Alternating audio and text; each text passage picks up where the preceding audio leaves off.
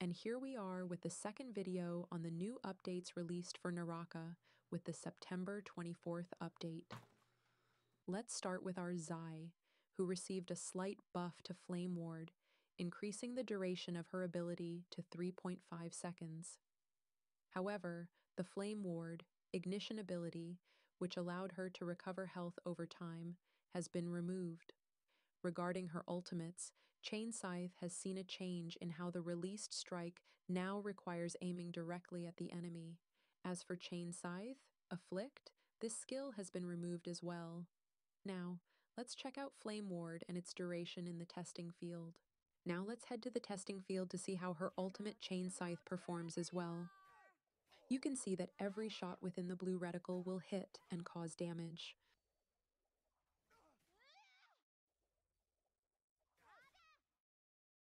Now let's move on to Valda Kui and her abilities, as she has also undergone a slight rework. Water Trap will now take over the function of the outgoing Water Trap, Array, allowing us to charge the shot to release more water bubbles. As I mentioned earlier, Water Trap, Array will be removed. Her ultimate, Rising Tide, Barrage, will also be removed from all game modes except for Showdown. Now let's take a look at Water Trap, both in its classic version, without holding down the F key, and the charge version by holding down the F key. The last hero in question regarding the changes is Feria Shen, who also had her skill Gunplay, Scattershot removed. As for her ultimate, the ability Mech Mayhem has been modified, and a new function has been added. By pressing the V key when the ultimate is activated, nearby teammates will receive damage reduction. Additionally, her ultimate Mech Mayhem, Restore, has also been removed from her skills. Now let's see how her ultimate appears in use. As you can see, in the area of the ultimate, there will be a different coloration than usual, allowing us to press the V key to create a damage reduction circle that will help our teammates.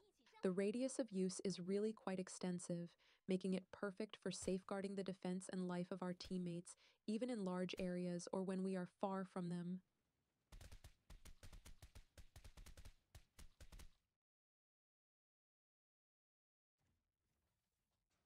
As for the other changes, there has been a modification to the horizontal charge of the spear, which has been adjusted to be more usable even in aerial combos. A new SOULJADE Swift Cut has been added for the katana, which will modify the horizontal charge with this stunning move. Two new SOULJADEs have also been added for the first blade, Tempest Kick, which will modify the second stage of the vertical attack. The other newly added SOULJADE is Sky Punch, which modifies the uppercut to launch the opponent much higher. With this update, events couldn't be missed. We find a brand new event called Alchemy Trials, where we can collect spark by opening chests in the game, with a maximum of 300 spark per week. These crystals can be used by pressing Mineral Craft, which will provide one or more slots of various available crystals. Completing Azurite grants 10 spark. Completing Glaciath will give you 10 Baiman Jade, which provides access to various available rewards. Umberlith will grant a doubling bonus of the possible crystals obtained using spark after completion, and Soulflare will give you access to this chest, which provides 80 Baiman Jade and 2 Perdoria chests. Now let's take a look at the rewards obtainable. Spirit Horn, a stunning weapon skin for the spear at 75 Baiman Jade Gilded Dragon. An accessory for Lyam Lui at 50 Baiman Jade, Aureate Outfit Choice Gift at 90 Baiman Jade, containing some truly incredible outfits, Aureate Party and Accessory Choice. Gift at 60 Baiman Jade with some fantastic items as well. Travel Cloths, 7 stars, a cute outfit for 30 Baiman Jade, a funny emote for Killian at 10, Baiman Jade 1, Aurora, Treasure for 18, Baiman Jade, Scorekeeper card, at 10 Baiman Jade, 10% XP bonus at 4, Baiman Jade, Spectral Silk, gift at 5 Baiman Jade, 1, Rebirth Bead for 2 Baiman Jade, 1, Small Tay String for 1 Baiman Jade.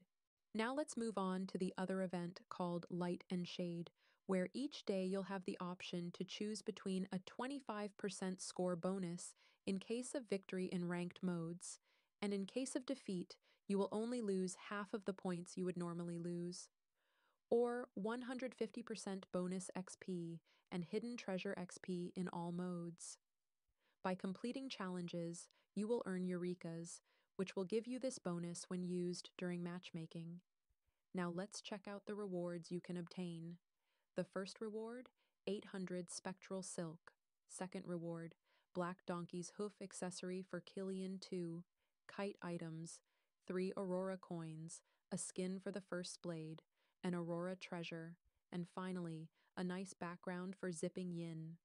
We also have the final event, which is connected to the Showdown mode, where in addition to the usual items, you can get this adorable emote for Valdakui.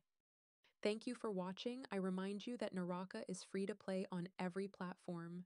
I hope you enjoyed it. If so, why not subscribe, leave a like or a comment, and activate the notification bell for my videos.